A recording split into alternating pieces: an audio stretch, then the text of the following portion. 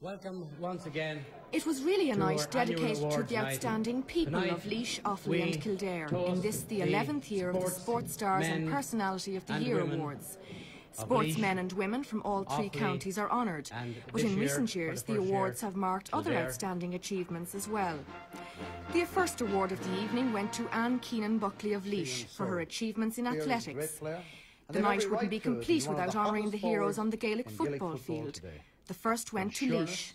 His reliability and his ability to thrill the most judgmental of crowds. Our award goes to the great footballer, Tom Prendergast.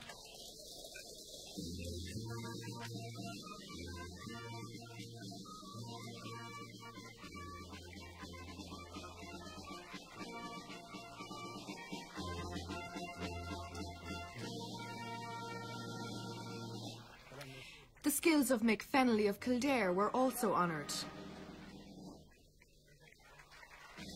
as were those of the talented Ken Keelhan of Offaly. The Hall of Fame award went to an Offaly County football star of the 60s and 70s. Paddy Mccormack played full-back for his native county, and his outstanding skill on the field earned him the nickname the Iron Man of Road.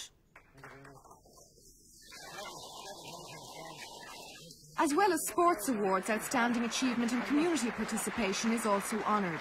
The Laois Person of the Year award went to Rathdowney GP Dr Niall O'Doherty for his work with the youth in his rural locality. Congratulations, man. That's my call, kid.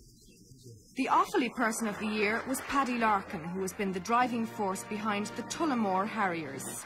However, the emotional high point of the evening was reserved for an 82-year-old Irish-American, Jerry Campion, originally from Laois. He led an enormous fundraising campaign which enabled Offaly-born Magella Huntson to have an eye operation which saved her sight. I have 25%,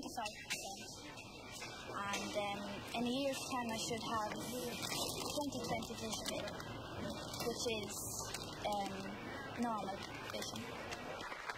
Magella was at the ceremony to collect the award on behalf of her champion fundraiser.